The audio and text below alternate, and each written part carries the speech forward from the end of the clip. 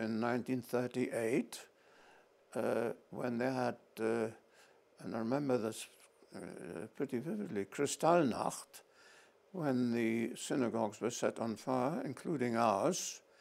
Shops were vandalized, including my father's shop.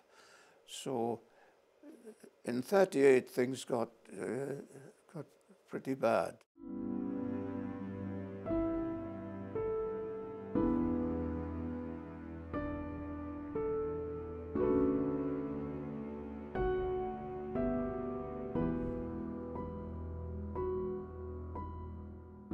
But I also remember my parents writing to consulates of various countries to try and get out of Germany, because I think they realized then that we couldn't go on living there any longer.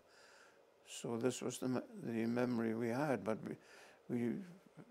wherever we wrote, nobody would take us.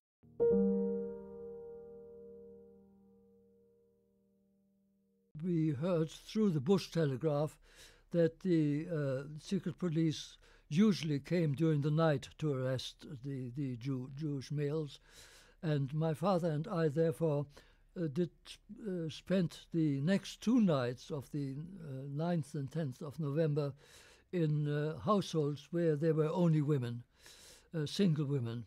And in fact, the Gestapo did not come to our flat to arrest us, even in our absence. Why, we shall never know. I think probably because we were not listed in the Jewish community lists as being members. So, and probably there were too many Jews in Berlin to arrest them all. 2 cousins of my mother's, for instance, who lived in the provinces, were both arrested and thrown into concentration camps. There was a Jewish shop in on the ground floor of our block of flats, and I had been out playing chamber music that night, and when I came home I noticed that there was a crowd of people in front of the shop, and helping themselves to all the goodies inside the shop, and that the shop window had been smashed, and they were very noisy and unpleasant. And my father had in fact telephoned the fire brigade earlier on, saying that it was dangerous to have open fires in a shop selling alcohol, but no avoiding action had been taken by a fire brigade, because the instructions from high on had been to let the so-called will of the people dominate.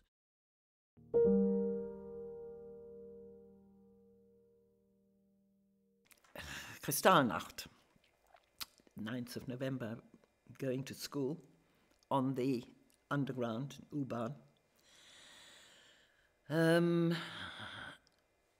I remember coming out of the station, walking on the way to school, walking past the synagogue. And I couldn't understand it. I mean, hadn't listened to the radio early in the morning.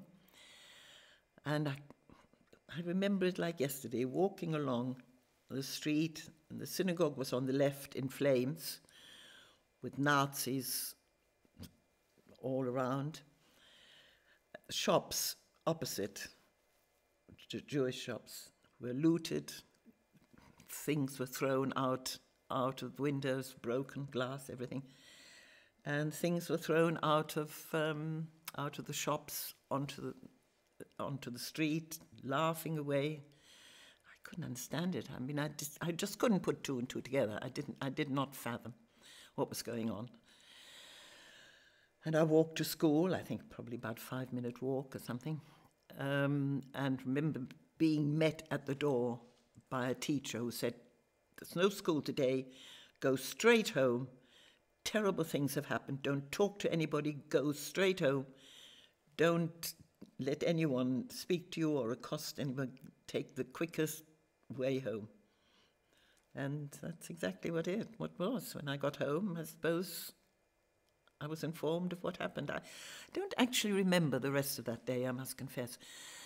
But I do remember the day, 2 days later, my father really didn't venture out very much. It wasn't safe. But my mother and I sort of walking around and hearing people and speaking to people whose husbands had been taken away to Buchenwald, to Dachau, the concentration camps near Berlin.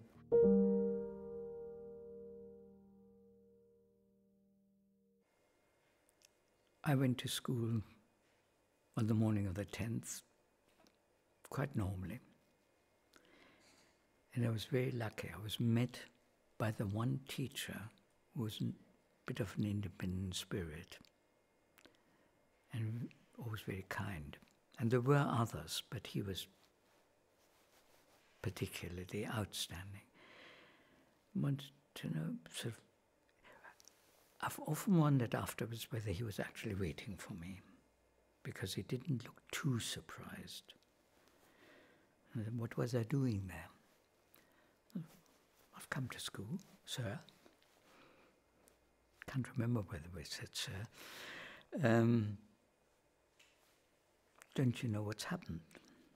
And I must have looked suitably mystified. So he proceeded to enlighten me about the synagogue having been set alight, a number of people having been arrested, and homes being attacked. And you better go home and don't even think of coming back to this school again.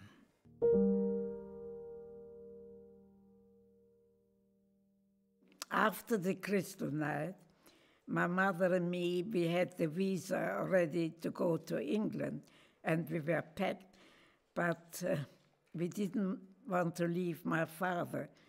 But on the Kristallnacht, it was terrible. They came to the housekeeper downstairs, and she had to show them all the apartments where Jewish people lived. They came up to our apartment, but my father was not at home. My father didn't look very Jewish. He was walking around the streets, and he didn't come home till 2 o'clock in the morning. Therefore, my father wasn't taken to the police station. On the next morning, when I went out, I couldn't see a Jewish man on the street.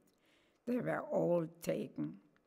Yeah, and then my mother and me decided we have to leave, and leave my father and my grandfather and an aunt behind. And we left Vienna on the 12th of November.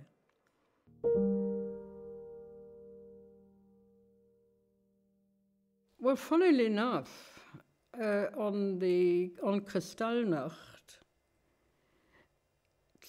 one of my father's customers, who was still in touch with us, her son was actually it's her son-in-law, was actually in the SS. And they had come round to the block where we lived, and people were pointing up and shouting, "There's Jews up there, there's Jews up there." And she had said to him, "If you go round there, and if you go into houses, I will personally make sure you won't live." And they passed us by. I mean, we weren't there anyway. The Gestapo came afterwards and searched. And then they came back, and my mother said, "My husband can't speak to you, he's very sick."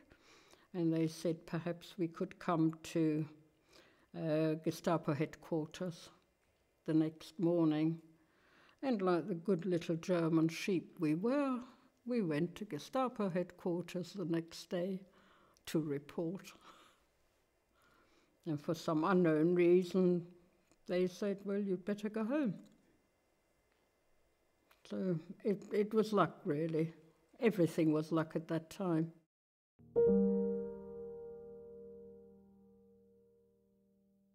On the way to the kindergarten, this train, which was above ground, passed the synagogue, which we had been to.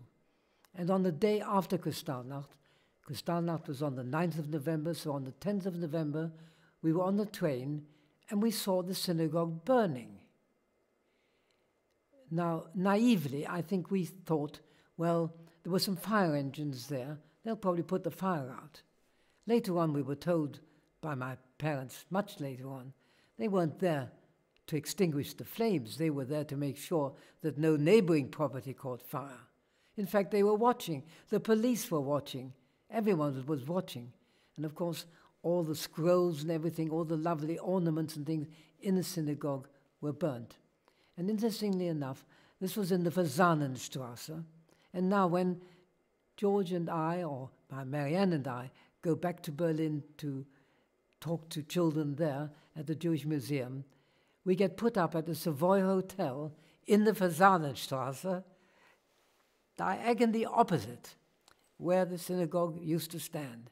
They still have one or two pillars of the old synagogue still there. It's now a Jewish cultural center. And my wife often chides me and says, you know, Peter, every time you pass, you always refer to seeing the synagogue burning. It did leave an indelible impression on my mind.